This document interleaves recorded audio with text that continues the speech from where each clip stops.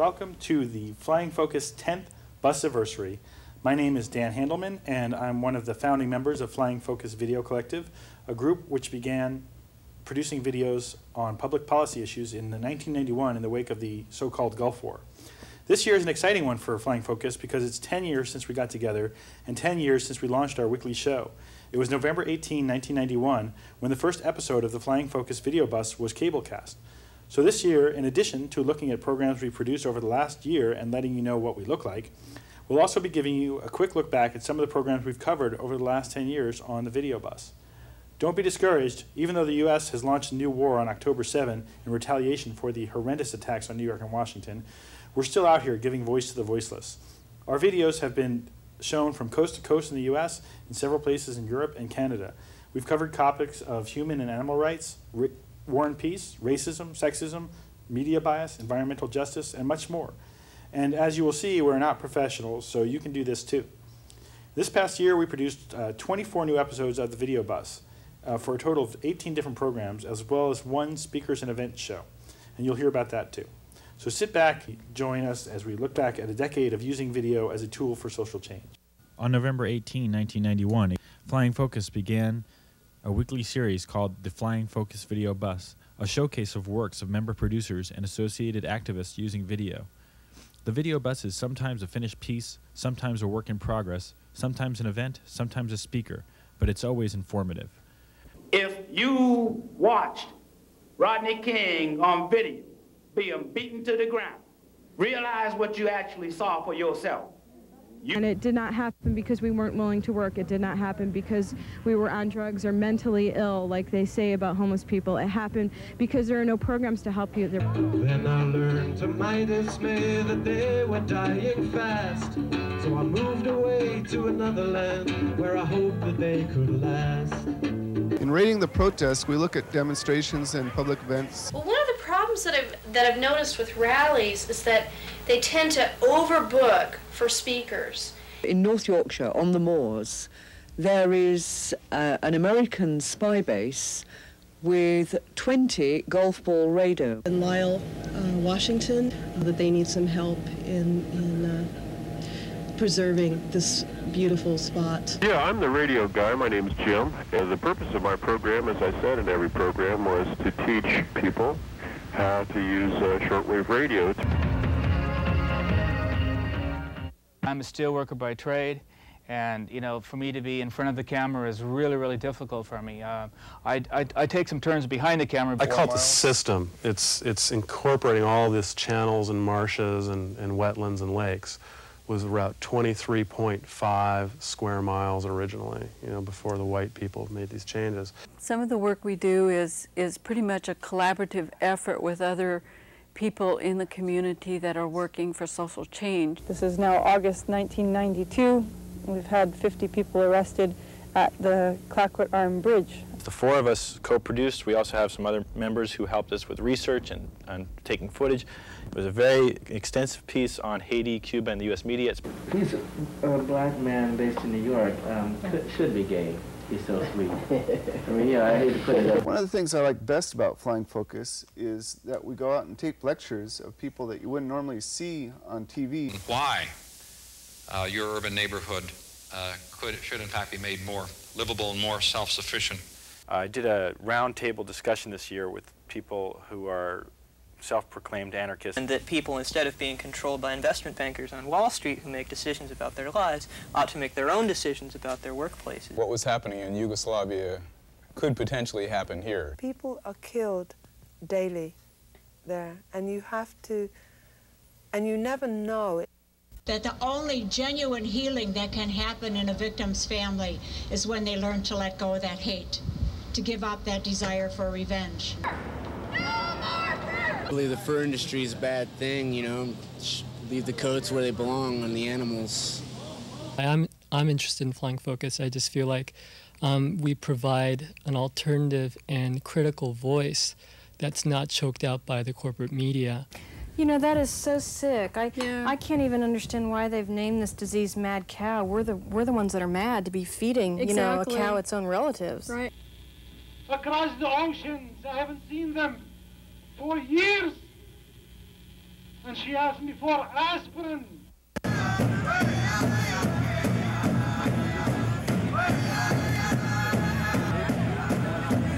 Trying to get people to look at the military budget and realize how much of our taxes are going for things that we really don't believe in as progressive people. The 4-day march that a number of people took from Portland to Salem. If you travel outside this country and tell people you're in favor of the death penalty, they'll look at you like you are out of your mind. There is power in a union. For someone coming out of hotels being a low-wage worker my whole life, the only thing I ever had in life was hope. The common theme in these shows is that everyone in them values life more than money. My name is Patch Adams. I am a physician and clown. I entered medicine 30 years ago to use medicine as a vehicle for social change. And get to know amazing women who've come into the shelter and hear stories of survival that just are absolutely incredible. Yeah, I got to tape Eldridge at the Earth Day Before he died, last program maybe, huh? Yeah, it was a week or so before he died. I told you you should have let me kill that guy. And he was talking about me.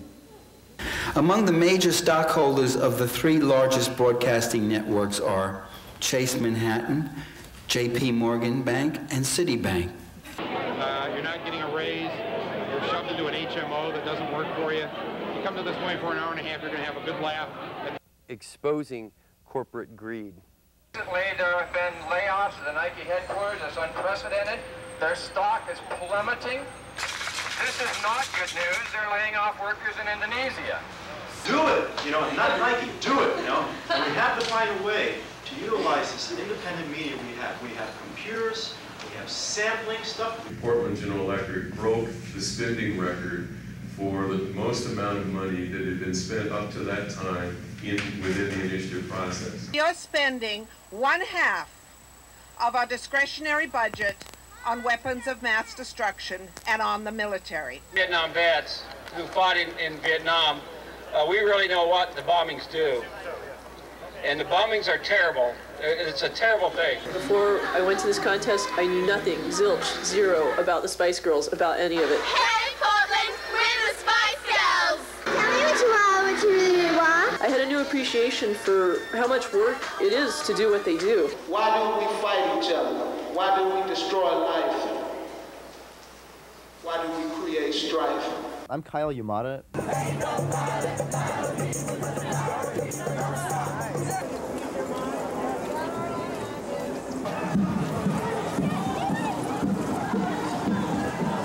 Discussing the human rights situation in Tibet. If you look at the equation between Tibetan and Chinese, there's now close to 8 million Chinese with the 6 million Tibetan. Being on the ward, it was just jammed with people. All of this is because of poverty, and they cannot offer the milk which is required. She's waiting for the death of her baby. Especially about little children. We went to refugee camps along the Sierra Leone border. If there's no information center, how will they know where to go? I'm PC Peri, Flying Focus Video Collective, and we are about to talk about the clips that Barb and I have done together, and there are 4 of them. What did we do, Barb? Well, you taped them, PC, or trained other people while taping these shows, and I edited them. The vast majority of people who eat animal products and even base their diets on animal products in this culture love animals. They love their animals. They would be horrified to learn how the animals involved in modern food production are treated. When we see it, when we really see it, then we have the chance to take a stand. Then we have the opportunity to bring our life choices and our food choices into alignment with our caring. That was John Robbins, who gave up his life of privilege with the Baskin-Robbins family to talk about, give us this kind of information. And you taped this with? April Adams. Right. And was there someone else there? Was it Carrie Jones? Yeah. Right.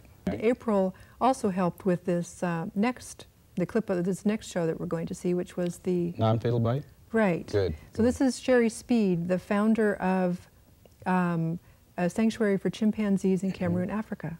It all started with 3 chimpanzees in Limbe, Cameroon. Their names are Pepe, Jackie, and Becky. I first met them in January 1997, and then later in the year, in 1997, Edmund Stone and I made a commitment to do something for these guys. Jackie, the oldest of the 3 chimpanzees, had been in a single cage at a resort hotel since the 1960s, so for over 30 years. He's close to 40 years old now. And the other 2 chimps, Pepe and Becky, had been there. No, we don't know for sure, because there had been 2 other chimps there before who had died, and nobody was quite sure when the others died and when Pepe and Becky came, but they had been there. We knew it was over 10 years. And Jackie was so angry. I had never touched him when he was awake. We screen our chimps for TB and for viruses, and I'd been able to touch him when he was anesthetized, but I'd never been able to get close to him when he was awake, because he was understandably very angry, and he had hurt some people who had come too close to his cage. But Edmund and I made this commitment that we wanted to get these chimps out of these cages and into a sanctuary somewhere. And we came back to the States and we started raising money for that, and then we discovered that there weren't any facilities that were able to take these 3 adults, and especially Jackie, who was dangerous, and all adult chimps are very strong, and certainly chimps who have lived in those kind of captive circumstances for so many years. So it became clear that in order to help these 3 chimps, we were going to have to start something new. In addition to our adults, we have 6 babies, and all of our babies have come very injured. Most of them with shotgun pellets. One of them had a machete wound to his head. But they're all doing great. We have a wooden nursery building with an electric enclosure that encircles a tract of forest, and the baby chimps are in and out of the forest. So this next clip is Dr. Ray Greek, a former animal researcher, talking about why animal research is bad for human health. And that the results don't correlate between humans and animals. Exactly. And that usually why the research is done is for the grants. Right, for the money, exactly. My talk this evening can really be summarized with this slide. Obviously, some animals are like us and some animals are not. So the question that the animal experimenter has to ask himself is, which animal is like the human being? And I'll give you an example of this. And this example shows in a nutshell why animal experiments don't work. Thalidomide, as you all may remember, was a medication given to pregnant women for morning sickness in the late 1950s and early 1960s. It caused a birth defect known as phocomelia.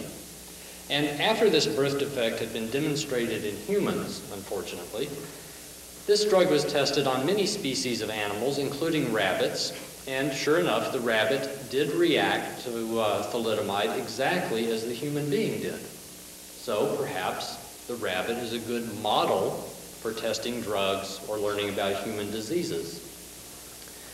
But about 40 years earlier, a man named Alexander Fleming had tested a brand new drug that he had discovered called penicillin on a rabbit.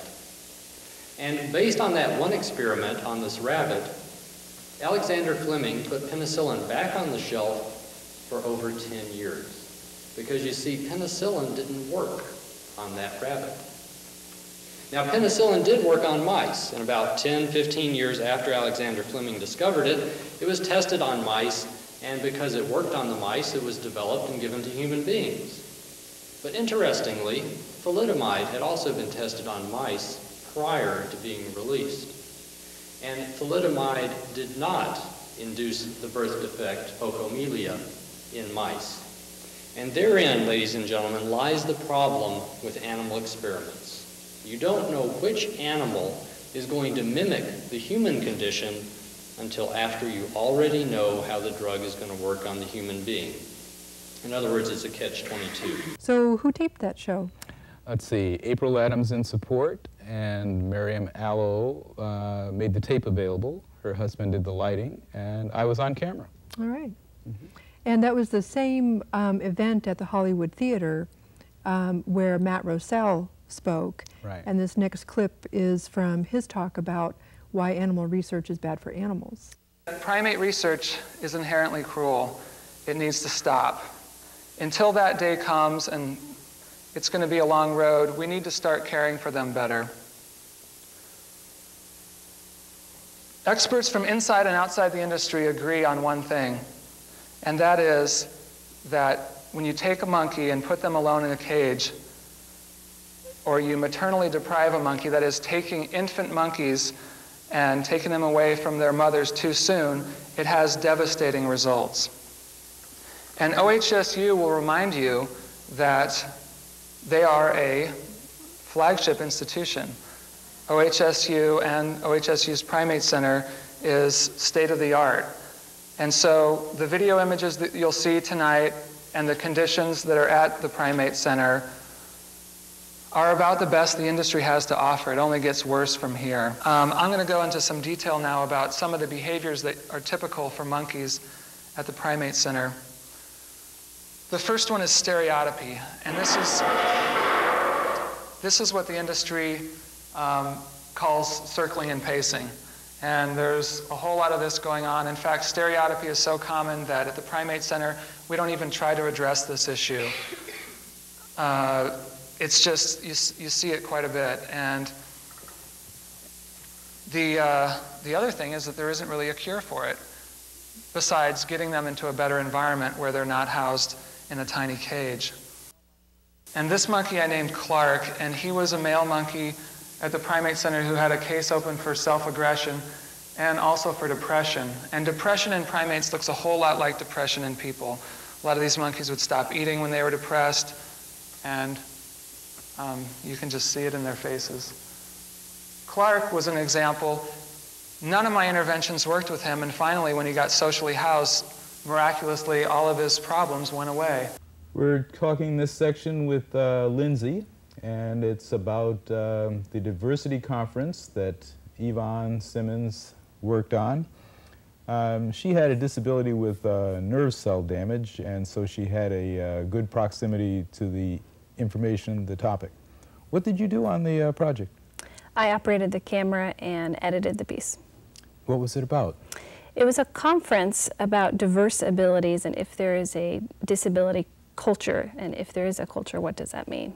The reason for my being here today is to allow people to voice their individual perspectives of what disability is to them, whether or not they believe a culture of disability exists, and if they think that they fit into that culture of disability and how they define it as individuals. Our need for access, whether it be for people with hearing impairments, whether it be for people with sight impairments, whether it be for those of us who have mobility impairments, the improvements that we make in the surrounding society increase the value of everyone else's life. One of the most important recognitions after we started implementing curb cuts was that parents with children in strollers found it easier to negotiate their own communities. So I think that we bring great value to society. I think that we have unfortunately been defined by others, and I'm just happy to be here to have an opportunity to take part in our self-determination and our self-definition. People in Portland need to know that Portland, Oregon was one of the first places to have a psychiatric survivor organization during these last 30 years. It was Insane Liberation Front. There's now a diverse movement of mental health consumers and clients and psychiatric survivors all over the world. Some people define themselves as being mentally ill and identify themselves as having a biochemical problem. A lot of other people reject that totally and say, like I do, that I don't have a biochemical disorder, that if they say that we're mentally ill, they should prove it. So there's a lot of diversity among psychiatric survivors, and there's a lot of diversity here too.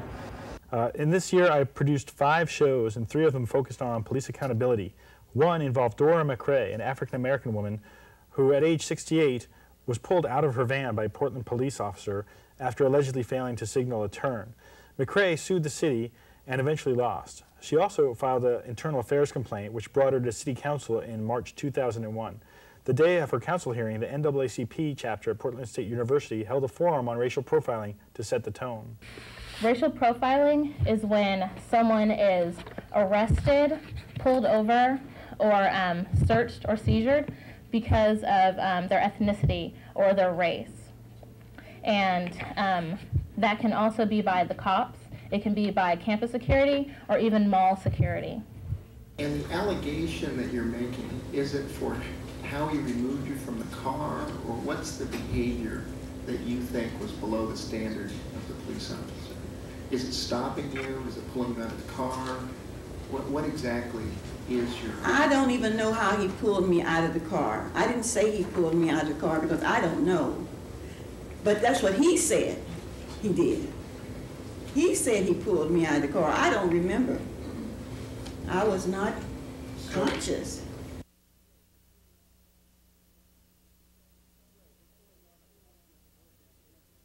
Right, and pulling the arm up against the door jamb, again, to establish leverage and pressure and control the shoulder of the person, and then we could try to affect the San Cadro from this position.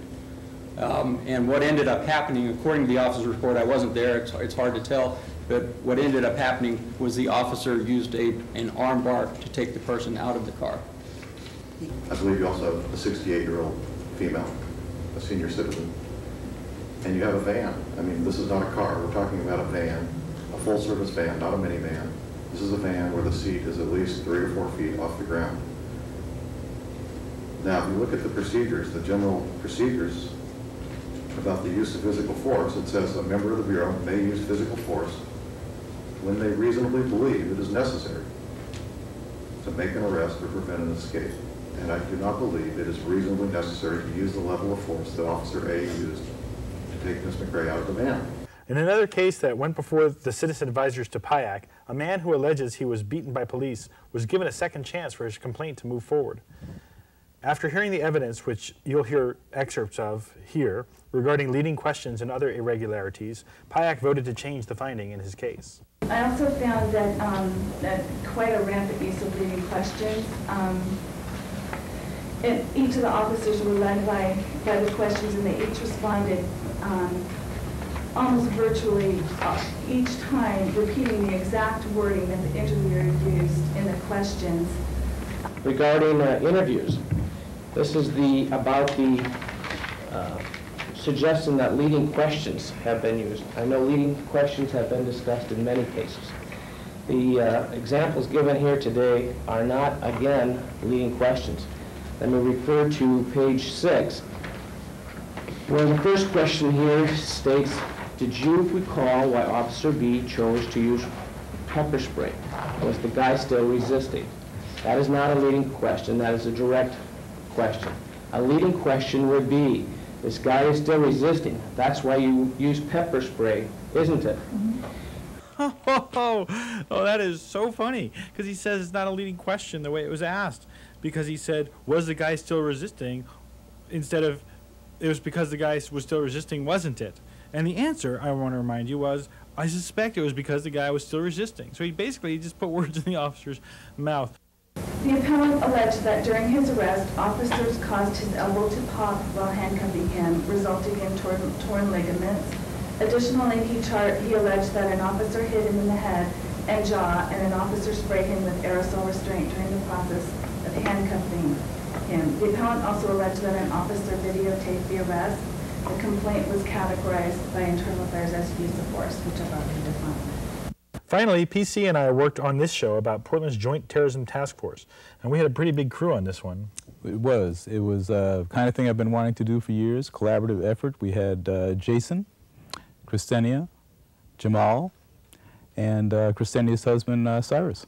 As you'll see, a number of folks from different backgrounds were concerned about the task force violating civil rights, and we did a lot of public education around its potential dangers in the city, and the task force just barely got renewed by a council vote of 4-1 in mid-October. The Criminal Intelligence Unit is currently housed within the FBI building.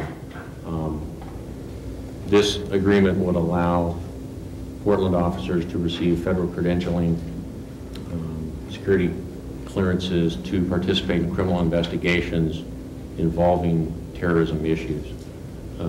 The cases that go before the Joint Terrorism Task Force involve cases with a federal concern. This allows the Federal Bureau of Investigation to share information with the Criminal Intelligence Unit, the Portland Police Bureau, and likewise Intelligence Unit to share information with the Federal Bureau of Investigation. The community in general, I think, should be concerned, and labor in particular, because the FBI historically does not have a good track record, to put it mildly, in regards to knowing where the line is between people that are getting ready to do some sort of criminal act or practice terrorism and people who are just practicing their normal American civil liberties, to organize a union, to protest, to fight for civil rights for black folks, to fight for civil rights for gay folks or whoever. Especially in the African American community, we remember that from Dr. Martin Luther King's day and Malcolm X's day, that when people were fighting for equality, there were massive FBI files being kept. To have an ordinary rally, to have a protest, but knowing that you're being surveilled in a way that is potentially mixing our rights with and being defined as terrorism is a very, very unacceptable type of situation. Back in the 50s, during a Red Scare period, people were afraid to sign petitions. People were afraid to go to meetings because the Red Squad or the task force or something like that was watching. And so really it affects us all, because even if we're not activists, our lives are made better by the work of activists. That does it for part 1 of the 10th Busiversary. And if you want to get involved with Flying Focus Video Collective or be a supporter, contact us at 239-7456. Or you can also write to us on email at ffvc@agora.ardrop.com. And thanks for watching us, and tune in next week, the same time, the same station, for part 2.